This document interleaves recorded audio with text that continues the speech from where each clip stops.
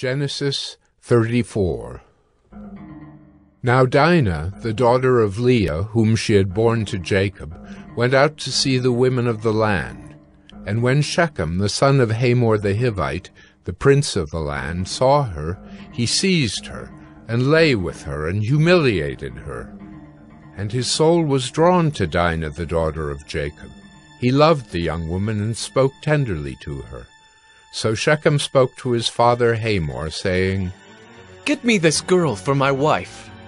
Now Jacob heard that he had defiled his daughter Dinah, but his sons were with his livestock in the field, so Jacob held his peace until they came. And Hamor, the father of Shechem, went out to Jacob to speak with him. The sons of Jacob had come in from the field as soon as they heard of it, and the men were indignant and very angry, because he had done an outrageous thing in Israel by lying with Jacob's daughter, for such a thing must not be done.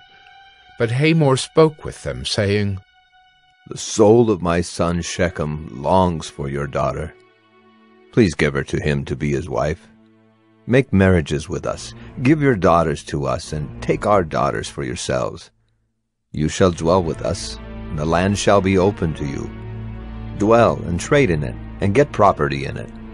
Shechem also said to her father and to her brothers, "Let me find favor in your eyes, and whatever you say to me I will give.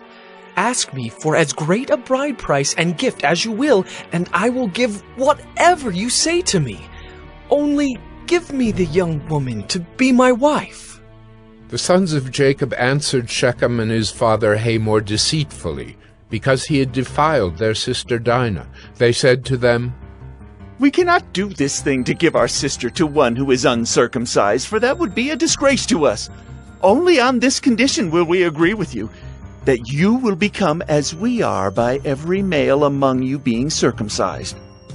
"Then we will give our daughters to you, and we will take your daughters to ourselves, and we will dwell with you and become one people.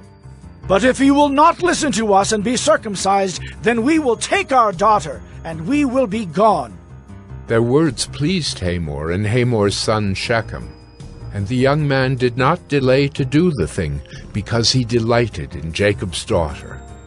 Now he was the most honored of all his father's house. So Hamor and his son Shechem came to the gate of their city, and spoke to the men of their city, saying, "These men are at peace with us.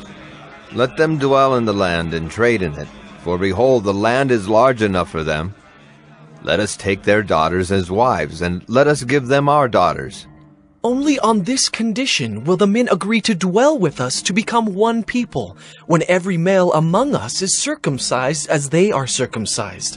Will not their livestock, their property, and all their beasts be ours? Only let us agree with them, and they will dwell with us." And all who went out of the gate of his city listened to Hamor and his son Shechem, and every male was circumcised, all who went out of the gate of his city. On the third day, when they were sore, two of the sons of Jacob, Simeon and Levi, Dinah's brothers, took their swords and came against the city while it felt secure, and killed all the males. They killed Hamor and his son Shechem with the sword, and took Dinah out of Shechem's house, and went away. The sons of Jacob came upon the slain, and plundered the city, because they had defiled their sister. They took their flocks and their herds, their donkeys, and whatever was in the city and in the field. All their wealth, all their little ones and their wives, all that was in the houses, they captured and plundered. Then Jacob said to Simeon and Levi, "You have brought trouble on me by making me stink to the inhabitants of the land, the Canaanites and the Perizzites. My numbers are few, and if they gather themselves against me and attack me, I shall be destroyed, both I and my household." But they said, "Should he treat our sister like a prostitute?"